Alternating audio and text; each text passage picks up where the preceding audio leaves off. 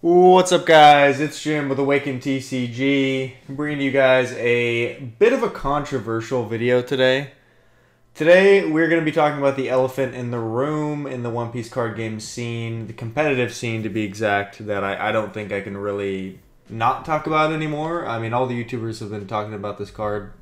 It's clearly the best leader in the game, and it's kind of dominating tournaments, and I think it's ruining the meta at this point in time. And that, of course, is going to be Hody Jones. If you don't know about Hody Jones, he has been dominating the competitive scene for about a couple weeks now, once people caught on how to play the deck. Obviously, originally people thought Sakazuki was the best leader. But as of this most recent tournament, the 401 Games Toronto Regionals, as you can see here, out of the whole entire top 16, literally every player was playing Hody Jones. If you're trying to win competitive tournaments now, you quite literally cannot play another leader. No Sokka, no Black. It's green only. It's Hody Jones or bust, right? Like, which I think is the most polarizing meta we've ever had. If I'm not mistaken, I think Whitebeard was pretty bad, but I don't think it's ever been this egregious. It's really causing like a ton of people to quit the game. I know I've heard a couple of my buddies said, you know, these fishmen, I don't want to deal with them, so I'm going to go ahead and go over and play Dragon Ball, which, you know, good on them. I get it. You know, 16 Hodys is kind of a problem, and I really think something needs to be done. I get they banned Sakazuki for next set, but I think the conversation needs to kind of shift its attention towards Hody Jones.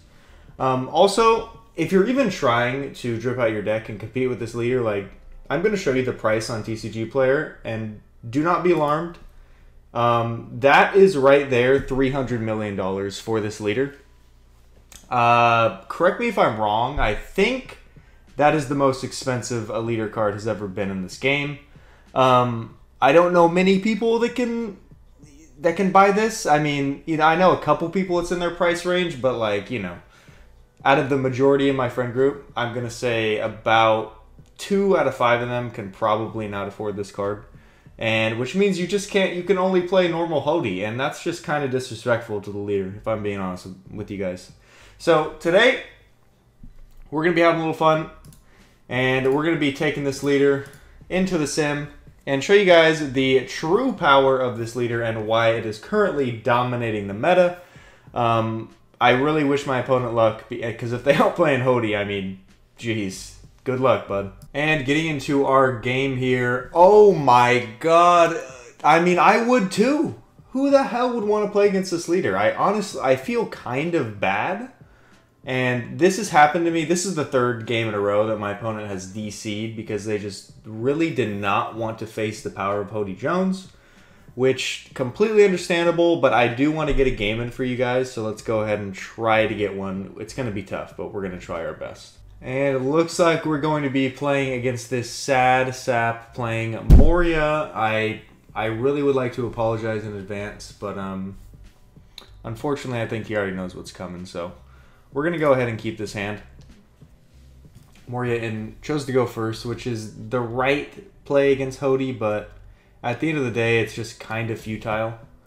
Going to use the Sindri here and not even seeing a 4-cost Thriller Bark. And we're going to get the double Kami. If you guys didn't know, Hody Jones actually has a hidden passive where you always get double Searcher on the first turn. And that just showing in full effect right now. So we're actually going to just grab this Hyozo. And I think if we're playing this correctly, we're actually... No, we'll play out the other Searcher because I was thinking as a real Hody main, if I wanted to, I could go Mihawk into Hyozo next turn, which would be a little more... I think I'm going to do that actually, so we're going to go ahead and pass. Even when you get the double Searcher on first turn, you know, Hody is just so... there's so many options with this leader that sometimes you just don't want to do that. So we're going to go ahead and probably take this. We do have a 2K in hand that's not Mihawk, but it's completely fine. He's going to do the hog back, probably grabbing back the Moria, if I had to guess.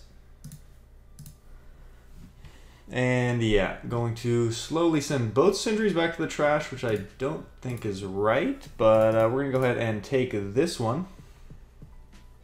Now we're going to go ahead and go 6k at leader with 2 Sindris I think I just saw going to the trash. Odds are he probably doesn't have a counter, and we're going to go ahead and play Mihawk into Hyozo here, making that board as big as we possibly can. Whereas if we played the Kami last turn, we'd have too many characters on board for this Mihawk to actually play out the Hyozo. And I'm assuming next turn we're probably going to be playing this Trafalgar Law, taking back either a Kami, probably the Mihawk, just so we have another 2k in hand, and then playing out either Vanderdecken or Dalsung, based on what the board state's looking like. Opponent, it looks like he's going to just probably attack twice into Hyozo, if I had to guess.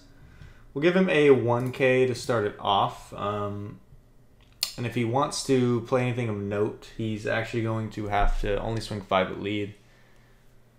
Looks like he's going to Great Eruption and probably play an Absalom. He does not have it in trash at the moment, so I'm assuming he has one in hand. And there it is. Yep, Absalom is out. And he's going to go ahead and swing 6k at leader, which is fine. That does not affect the Hody train. We'll go ahead and take that one. And then at this point, we draw a boat, which is pretty good because we can actually just go Vanderdecken, or maybe we want to go Dosun off of Law here. I think we're going to do that.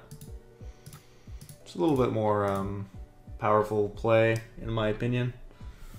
In Hody's opinion, excuse me. Gonna go 5 and 5 at the Hogback. And so he's gonna counter out of that one as well. Interesting. So we'll take the Law back to hand. Sorry, we'll take the Mihawk back to hand, and then we'll play out the Dosun and pass to him. Pretty powerful board on his side, but ours is definitely nothing to scoff at as well. Next turn, we're definitely dropping Hody Jones himself. The best card in the deck, as it should be, along with the best leader in the game. It only makes sense, guys. And at Sevendon now, he actually cannot play that 8-cost Moria that we know he put back in his hand. So best play here is probably going to be something like a 4-cost into a leader effect or something along those lines. And then probably just swing 5 a couple of times with this board. We do not have the best hand in the world. Already semi-low, unfortunately. So if we played a Perona here too, that would be pretty annoying. But we do have the perfect discard target with Noah's Ark. Pretty great card, honestly. If you ever see it off of life, which I think happens about 1 in every 1 games, every game you should get it off of life, if you're playing the deck right. Looks like he's gonna, yeah, he'll go 6, and maybe doing that Perona that I was assuming earlier. We'll probably just 2k out if he ends up doing that. Trash boat and 2k out. Opponent taking a while to make his plays. That's really the only thing you can do against this deck, if I'm being honest. Just kind of slow the inevitable loss that's coming your way.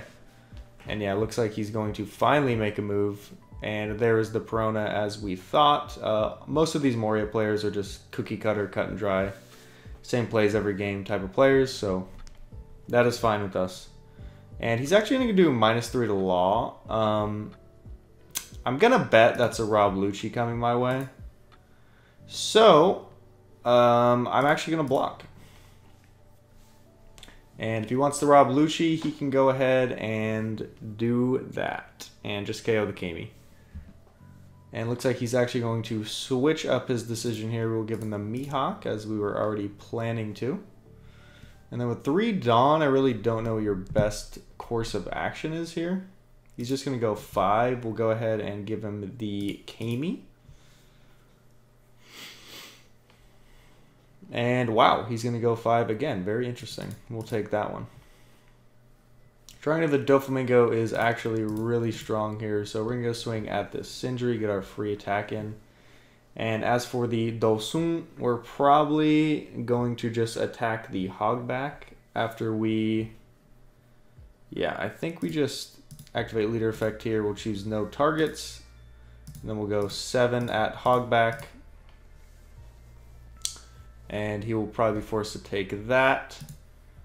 And then we will follow it up with a Hody Jones resting Perona here.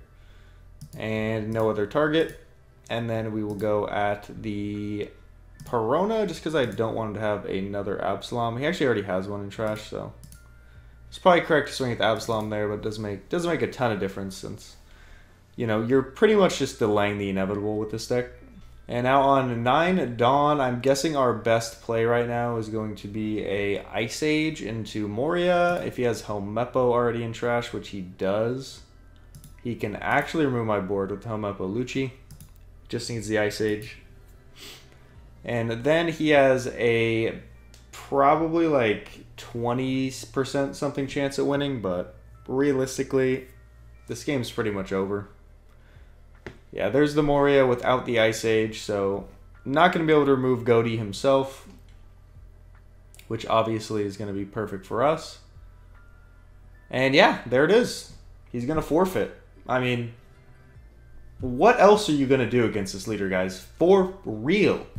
My God, I can't even get a full game in when I play this leader. He's ruining the game. Can we just ban Hody Jones?